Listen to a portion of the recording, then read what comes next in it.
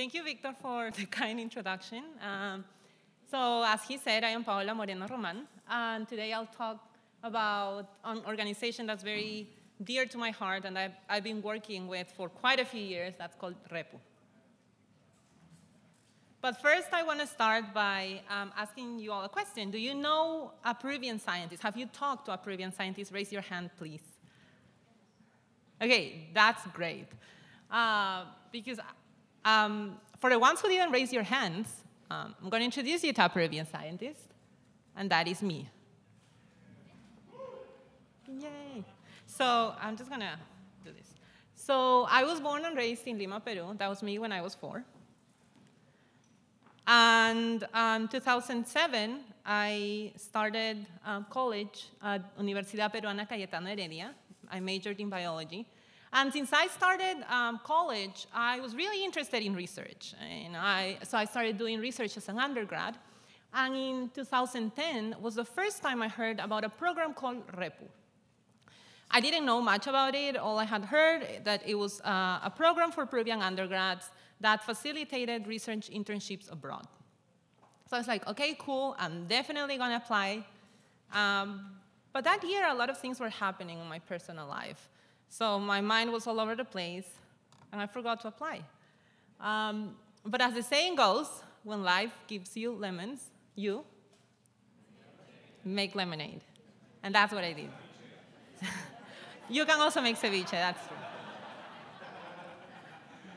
So that summer, and this is Southern Hemisphere summer, so it's January through March of 2011, I ended up staying in Peru, continued doing research, and the research, the data that I generated ended up getting published in a paper, which was great. And that same year, during winter, I ended up applying to REPU.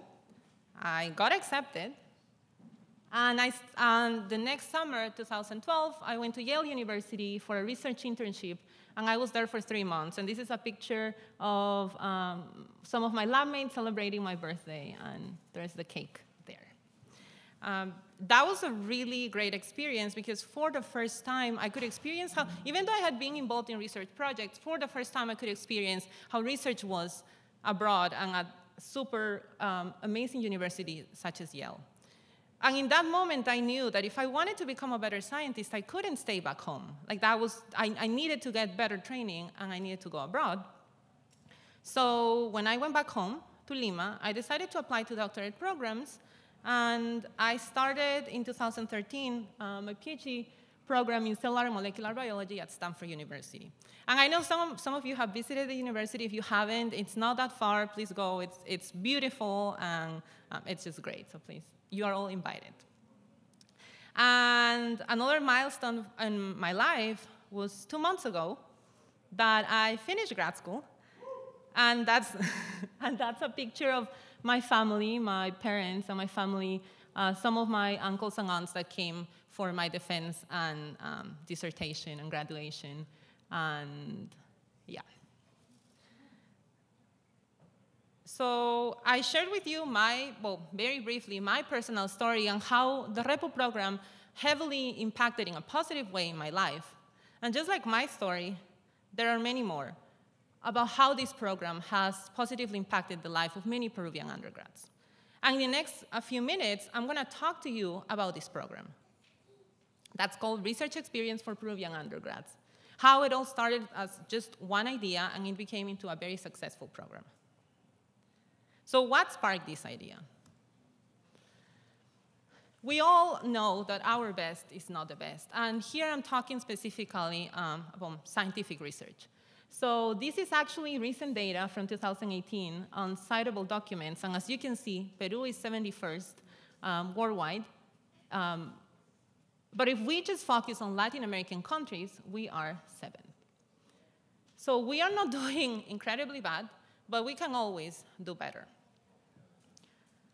So in 2008, Abel Alcázar-Roman, who back then was a grad student at Vanderbilt, learned about this data, and he started bouncing off ideas with his friends on how could he support the Peruvian community, specifically Peruvian undergrads and their training. And he was like, okay, you know, a really good way to do that is by ensuring that they have research experience. So when a Peruvian undergrad studying at a university in Peru decides to go apply to a program abroad, then they'll have research experience, they'll have more connections, letters of recommendation, and so on, and the likelihood of them being accepted will be higher.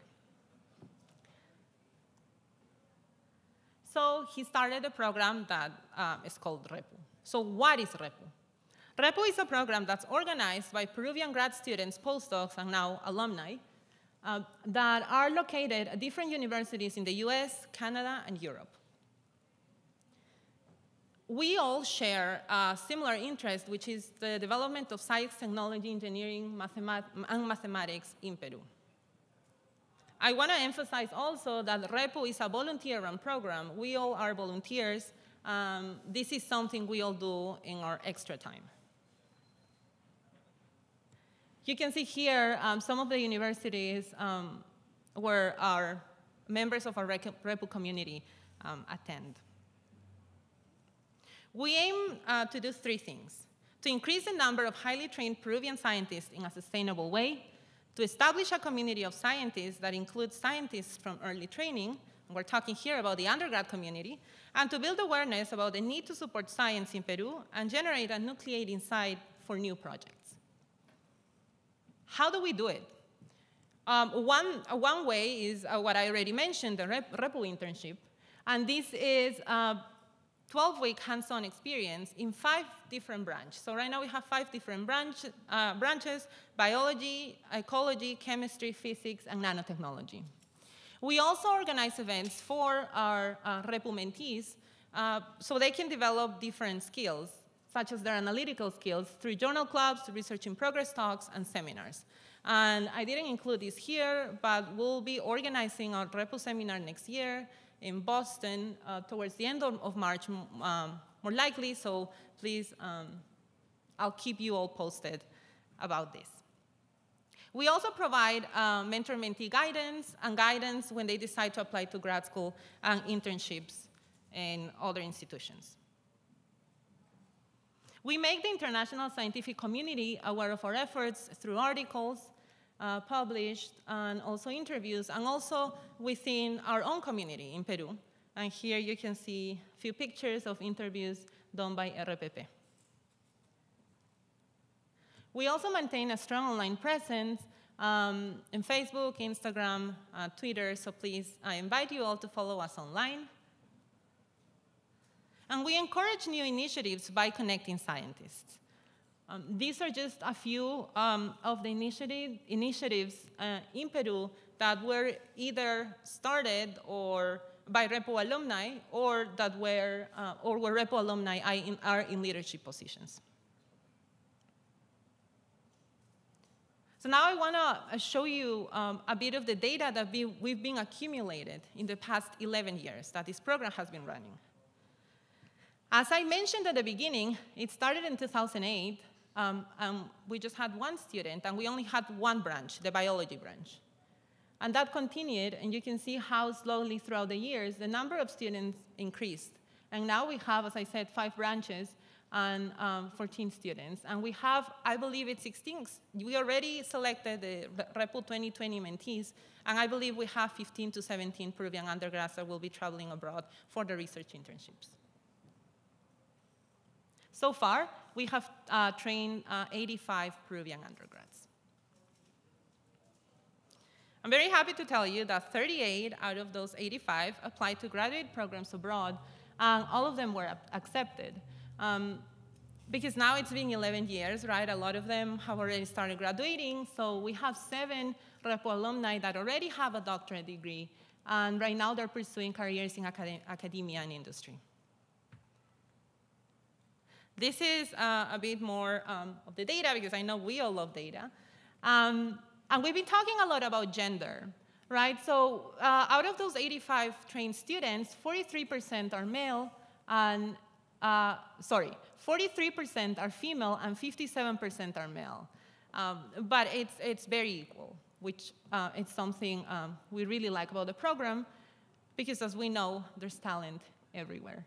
We have more than 100 people in our network, and they serve as mentors. And that's another really important thing of community that, you know, as someone mentioned earlier, it's such a core value in our culture, community.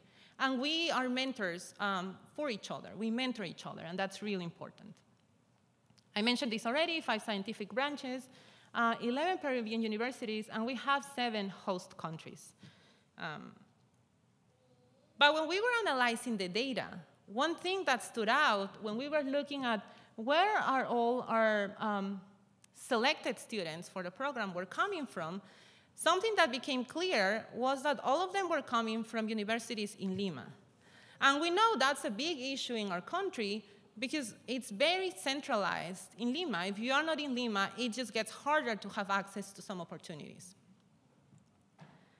So in 2017, Andrés Guillén and Renzo Gutierrez, who were REPU mentees in 2014 and 15, respectively, started a branch of REPU that's called REPUatics. And the goal of this branch is to train undergraduate students from diverse regions of Peru through an internship in the best research institutes in Peru. And this is one example.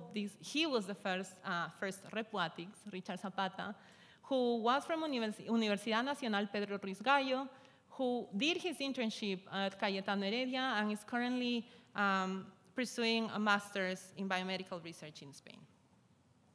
I'm also really happy to tell you that this year, 2019, we had for the first time a student who also came from Universidad Nacional Pedro Ruiz Gallo, who got accepted for the REPU biology branch, and she did her research internship in the US. So we are really happy with the results we've gotten so far and how the program is growing. So now, how can you help? Well, we recently launched a GoFundMe campaign, and I invite you all to check that out and hopefully make a donation. Because as I mentioned, this is a volunteer-run initiative, and on the side, we can't, because we are not making any money, we can't provide a stipend to the students. So, of course, we help them applying, we help them to get funding from their own universities and also from CONCITEC, but that can be pretty hard sometimes. So that's why we're launching this campaign, hopefully to get money to help them with housing, etc.